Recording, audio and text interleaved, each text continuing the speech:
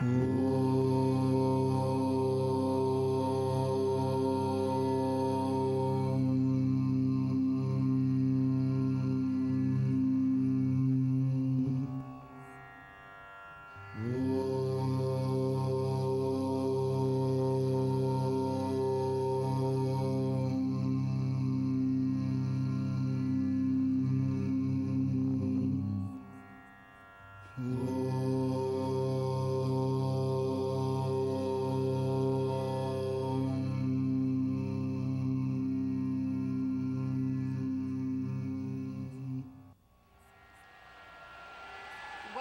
to Yogaxpress, the mobile stretch clinic that takes yoga to the people.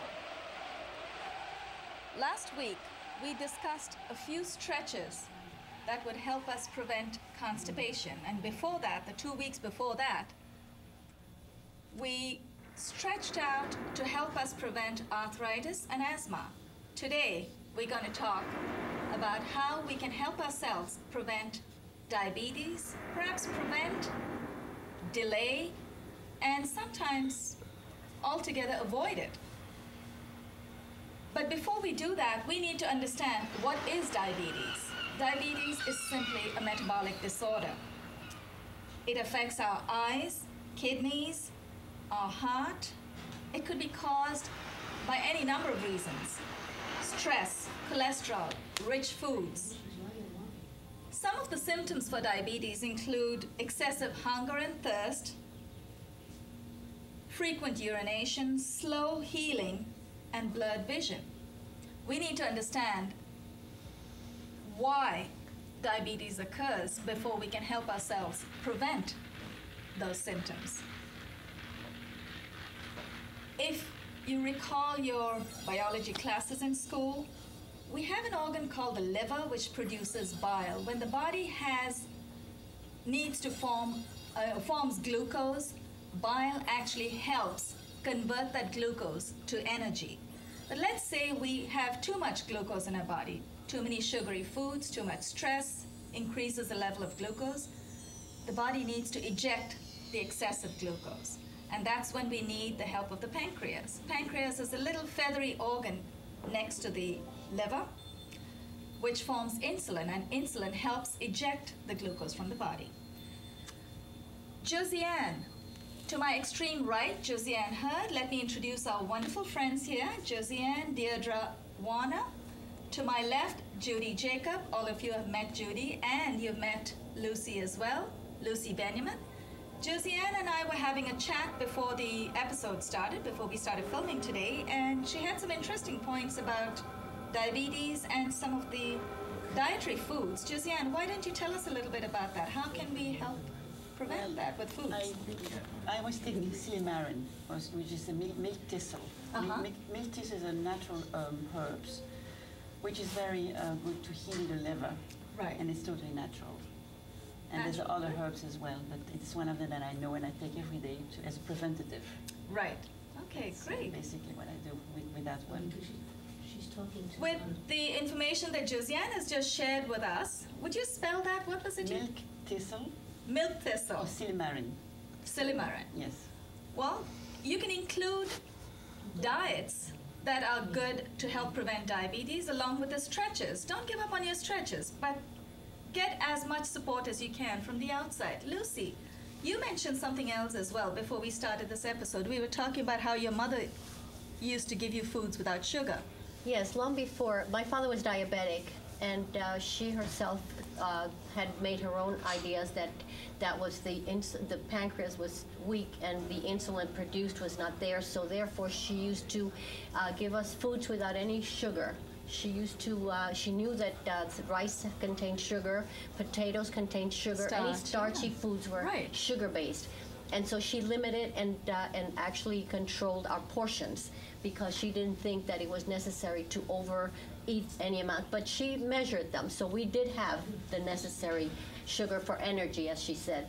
but it was not something excessive. It's not exactly. And there were 6 of us, and none of us developed the diabetes. I think she was right somehow, because it is hereditary to some extent, too. Right. So, but she was on the spot about that. Anything in excess can be bad for the body. But yes, the body needs some sugar. Judy and Deirdre will share their experiences with regard to diabetes a little later in the show.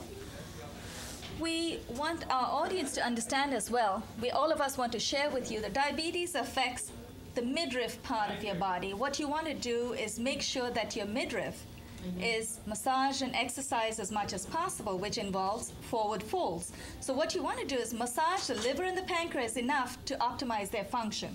So a lot of forward folds. You also want to improve your thyroid function. So let's try a few stretches from our diabetes sequence. We don't have the cover of the book, but we are going to go into our diabetes card right there. Yoga Secrets has a card that shows 20 stretches that are helpful in preventing diabetes. So let's all stand up. We'll start with some of the standing forward folds. Posture number 2 on your postcard, if you have them with you. How does the knee feel, everybody? Have you been practicing your arthritis sequence? Posture number 2 is Padahasta. Pada, as you learned, was foot. In Latin, it has, the ped is the root word, hasta is hand. It's just hands to feet. So we're going to take our arms all the way overhead, fold from the hip. And when we say hip, the back part is what we're referring to as hip, but from the front, it's the midriff. So that's what you're doing. You're collapsing your midriff. Inhale, let's stagger out a little bit. Deirdre, do you want to come back or forward? Let me go back. Maybe you can come forward. Yes, we stagger a little so our arms don't have to hit each other. Inhale. As you take your arms up to shoulder height, keep your palms facing forward. When you go above shoulder height, turn your palms to face each other. Keep inhaling. All the way over your head, palms face each other. Now, we are going to fold forward from the hip. Keep your back straight, not stiff. Keep your knees straight, again, not stiff. Fold. As you fold, exhale. Keep your back straight. Keep exhaling. Try to exhale loud. Go all the way. Try to get to your toes. If you don't reach your toes, that's fine. Get to your ankles. You're not quite there at your ankles, go to your calves. Just make sure there is a connection between your lower abdomen and the top of your thigh. You want to massage your internal organs, especially activate the pancreas and the liver. You can feel a beautiful hamstring stretch. This posture is also great for sciatica, but we will go into that later. As you come up, keep your hands in front of you and inhale. Keep your back straight. Come up, palms facing each other. And as your hands come down the side, turn your palms sideways. Exhale. Palms by the side of your body. Relax. We're going to have each one of our participants demonstrate one of these postures, and then we will have Judy and Deirdre share any experiences they may have had, either with diabetes, maybe someone in the family has it, or you know a friend who does, and we can share that. Who would like to go with the first demo? Josiane, you haven't been with us in a while. Would you like to do the first demo? Which one would that be? Oh, you're going to be selective. Okay, depending on you choose. Choose from that sequence. What would you like to do? Give us a nice intense stretch. We'll have time for 8 postures. So we're going to do 2 each. Okay. Mountain? Which one? The mountain? Mountain? Okay, let's go with the mountain. That's actually a great posture for diabetes because it actually doesn't really compress your organs as much. In fact, leaves the pancreas nice and loose. Okay, that's posture number 17. Parvat. Parvat means mountain in Sanskrit. And Josiane is going to come to the front, to the demo mat.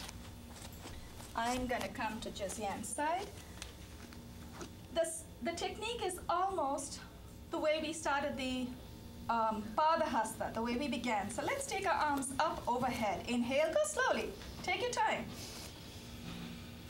Now we're going to fold forward, and when you come closer to your toes, you're going to start walking your toes back. But place your palms on the mat.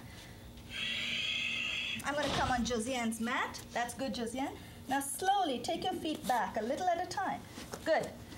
Now, just when you're feeling a bit of a stretch in your hamstrings, you can start moving your hands forward just a little bit, not too much. That's good. Now, stay in that posture, please. Keep exhaling as long as you're comfortable. Now, here's the trick. Nice. Lucy, that's great. Deirdre, try to get your heels down. If your hamstrings hurt, then what we can do is maybe place some. I want you to make the connection. Okay, there. Keep your feet on that. Judy, if you need a break, split that. You want to make that connection. In yoga, you never try to suspend yourself in midair. Always make a connection. Good. Hold. Nice.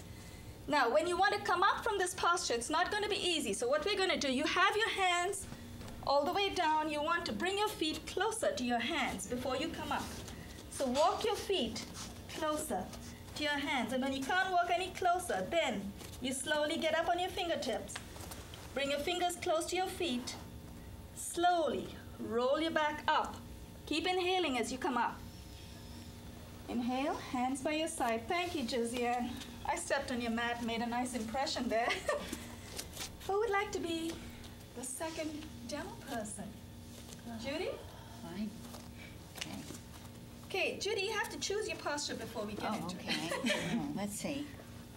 Try to choose something we haven't done before. I think we may have covered most of these. Do you want to try the Paschimottanam or Janusesha, the 26? This one? Yeah, either one leg or two. This one means you stay there twice as long. This one means Okay. Okay, maybe that. two sides. Okay. 26? Yeah, 26? head to knee, Janusesha. Okay. Shall I start? Please, yeah. Let's get in seated position, all of us. Let's do it with Judy. Extend your legs in front of you. Keep your soles up. So basically, you're flexing your feet. What we're trying to do is, we will bend one knee. What we're trying to do is reach our toes with the under part of our belly. So we're going to try and get there. It doesn't have to be perfect. The idea is to get your hand over the extended foot. Fold your left heel, tuck it into your right inner thigh. Make sure that your right leg is extended straight. So if that means that you have to turn your knee back, but bring your body forward, so that's nice. Let me see. Good. Great. Now you are facing the audience right here. Flex your feet. Inhale, I'm going to stagger a little bit. Go back. Inhale, take your arms up from the side. Keep inhaling up to shoulder height. Remember, when you come overhead, palms face together.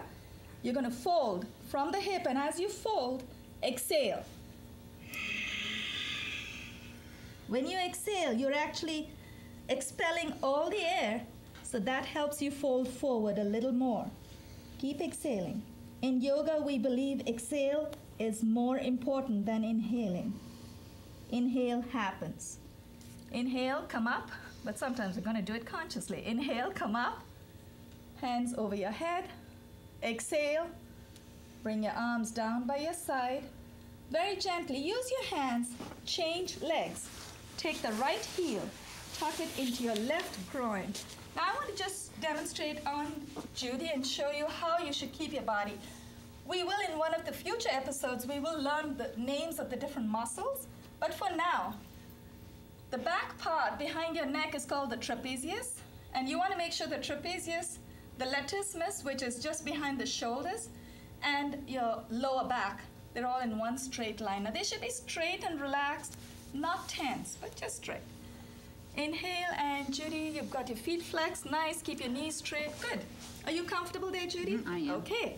Inhale, bring your arms up to shoulder height, palms down for the moment. Once you go past the shoulder, palms face each other. Inhale, you can look up because it'll help you stretch your body, the upper torso. Upper body and torso, okay. And then you exhale, fold from the hip. Keep exhaling, go down. Exhale, great. Try to wrap your fingers over your feet. Very nice. Lucy, Josiane, that's great. Deirdre, keep exhaling. Doing great. Hold that posture as long as you can. As long as you're not in pain, you're fine. You're doing great. You know what? I'm going to put this brick here so you have a connection. That's great. How do you feel? Great. Good? You guys are all very tall, so you need, maybe you need a little belt or something. That's very nice. Inhale, come up. Bring your arms by your side. And keep exhaling. Overhead, keep exhaling. Bring your palms down. relax. We did do both sides. Thank you, Judy. Okay, who is our next victim? Lucy. Okay. Pick your favorite one. Well, I like, is this the one? I like 24. Posture number 24, okay. Yeah. We Ardha Matsyendrah. That's actually an excellent posture that you've chosen. It gives a wonderful spinal twist. Massages not just the mid organs in the midriff, it massages a lot. It also stretches your obliques a lot. The obliques are the muscles on the side of our body, so that's great. Ardha Matsyendrah. Matsyendrah is the name of a sage. Matsya means fish, and I don't know, I don't think the sage ever had fish, but it was named after him. Ardha is half, so it's half Matsyendrah posture. We're not into the full twist, it's a half twist. Now you could keep your leg extended.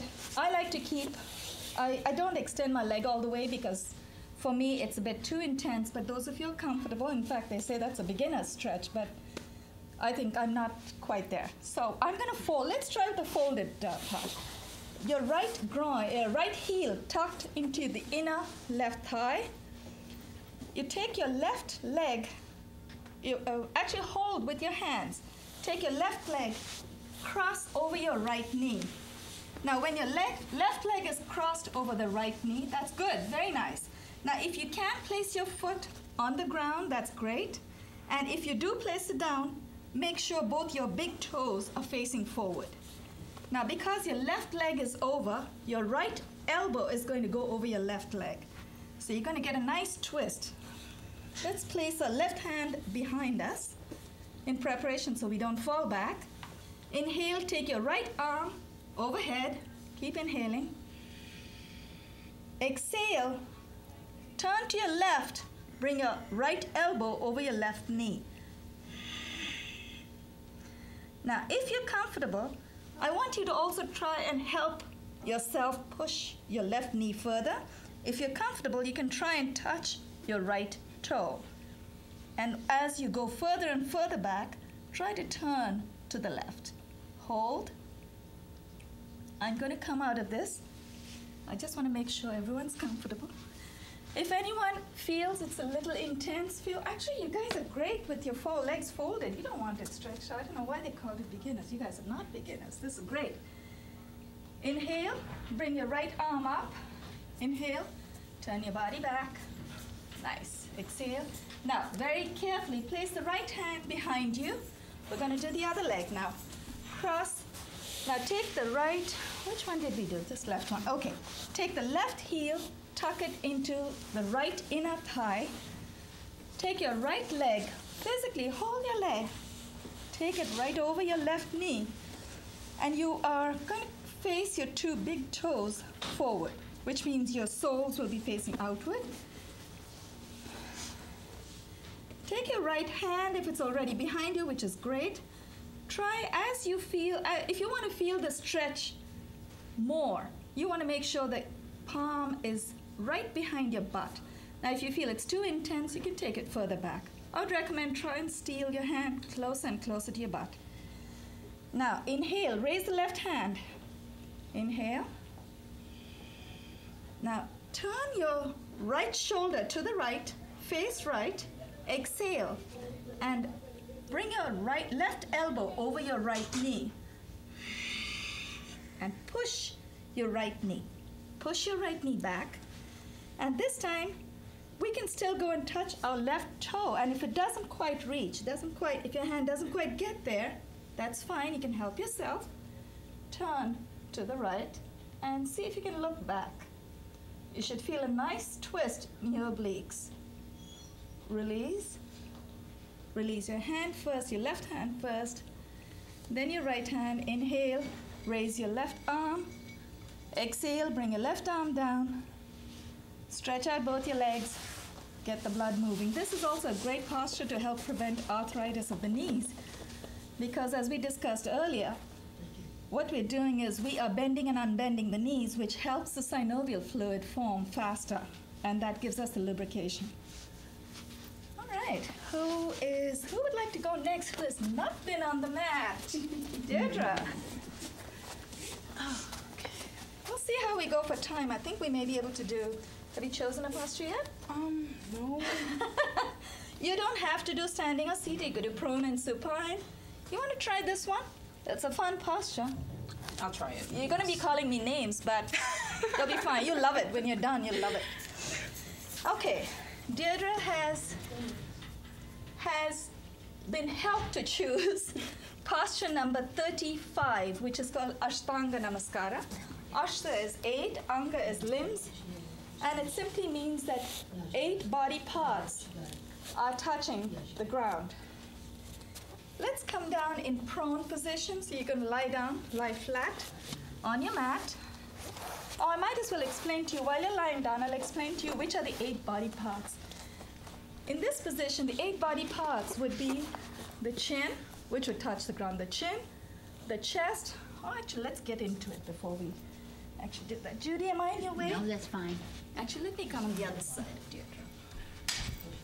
Okay, it's going to be a little tricky because this posture, when you enter into it as a posture by itself, is a different technique. When you enter into it as part of a sequence, it's different. As part of the sun salutation, it's different. What you want to do is place your palms right under your shoulders. You will already see which are the 8 body parts. Your chin touches the ground, your chest, your palms, your knees, and the back of your ankles. Is that 8? Yes. Okay.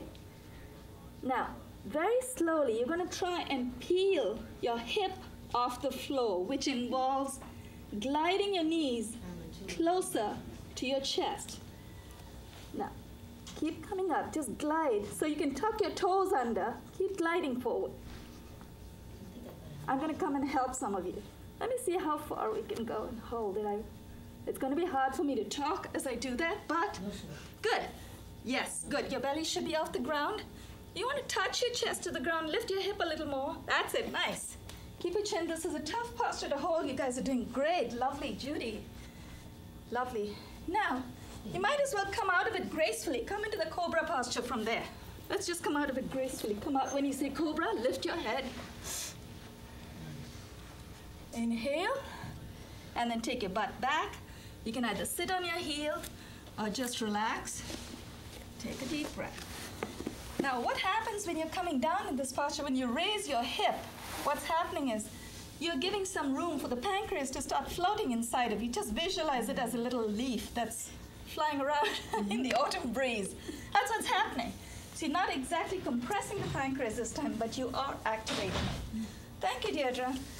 Judy, would you like to share with us any experiences of people in your family who might have had diabetes, or someone who's had a problem with slow healing? Well, the only thing is that I've found in my family is it's associated with the aging. Right. They never had it when they were young, but as they age, they seem to have this tendency. And I was curious about it, how you can prevent it from happening. Right. That was one question. And then the second question was the sugar. That's right. in like fruits and vegetables. Is it a good sugar? Is it a not a good sugar? Lucy had made a very good point, and I totally agree with her. As long as the sugars are natural sugars, they're easier to break down. I'm not going to go into the medical aspects of it. We're not doctors here, but you made a good point. It's easier to break natural sugars. But even so, if you're going to have, say, a very ripe mango, it's got a lot of sugar. So you don't want to have 3 or 4 mangoes, because maybe it's easier to break it down, but if you have 3 or 4 at a time, Right. then instead of taking 4 times as much in an unnatural sugar quantity, you're still taking probably twice as much. So you want to be careful. So anything in excess is always bad. But you're right. I mean, the sugars could impact us. And also we find when we have stressful jobs, I'm sure all of us have experienced that. When you have a stressful job, sometimes, and in fact there was a commercial too, sometimes you don't even know why you're eating. We just eat because you want, you just want to have something in the mouth. You keep drinking tea. Right. Habit. You think it calms you down. Actually, it's probably causing us stress, because when you have coffee, I read for every cup of coffee, because it dehydrates you, for every cup of coffee, we should have 2 glasses of water. I don't know. I've not done that experiment, but it makes sense, because now, since I read that, I'm starting to feel thirsty every time I have coffee. So, yeah, you have to be very careful. Coffee is a natural diuretic. But you want to watch out that you don't really go ahead. Well, it depends on how we have a coffee too. If you have coffee the way we have it, we take it with a lot of milk. Maybe it's not going to help. But if you have it black, probably it does. Some people take a lot of sugar in their coffee, so there you go. There's right. extra sugar. So if you just have black coffee, apparently it's good for us, so that's fine. You know what? We're not going to speak for the coffee companies, but I see your point. I see your point. So what about the artificial sugars? I mean, I read a little bit about it, and I don't want to dwell too much, but I've read that if the artificial sugars, when you take a lot of those, it could lead to cancer, but then we are going into an arena that I'm not familiar with. There's one called stevia, which is made naturally, natural. Okay. which one? Everything is natural. Stevia. Stevia. You can buy it in the health food store. Ah, like an herbal sugar kind Yes, of thing? herbal sugar, yes. There you go. I think we should exchange notes now. It's not synthetic, it's just all natural. Okay, Yeah. okay. So, Same as an and if you don't like your coffee without sugar, then maybe that's what you should do. Otherwise, get used to what I did. I got used to coffee without sugar, but I You still. drop it, and then after a while, you can't taste. You don't like the sugar anymore. Exactly, exactly. Yeah, in India we have very sugary coffee. So now when I go there, I don't even take coffee because I can't drink it. Deirdre, I think you or your mom said they might be coming to my son's wedding, so you're going to get very sweet coffee over there. Okay. So you okay with sweet coffee? I don't drink coffee, actually. Good job. Well done. All the coffee companies are going to come after us. Do you know anyone who might have a problem with diabetes, high sugar levels? No, I don't. But you do know a lot of people who have stressful jobs. Yes. Okay. Yes. You can ask them to join us next Okay. time. Have them practice our sequence. Do we have time for one more posture each? How much time do we have? No. Okay. What we are going to do, each one of us is going to pick a posture and go into our favorite posture from this sequence. The rest of my team, my partners are going to do that while I'm going to close the sequence with a suggestion that if you would like a copy of this set of cards, email us or go to my website, www.yogaxpress.com. That's Yoga Express without the E before the X. YOGAXPRESS, or visit my blog. Again, that's yogaexpress.blogspot.com. Let me see which is my favorite posture here. I'm going to try and go into this one. I like the plow.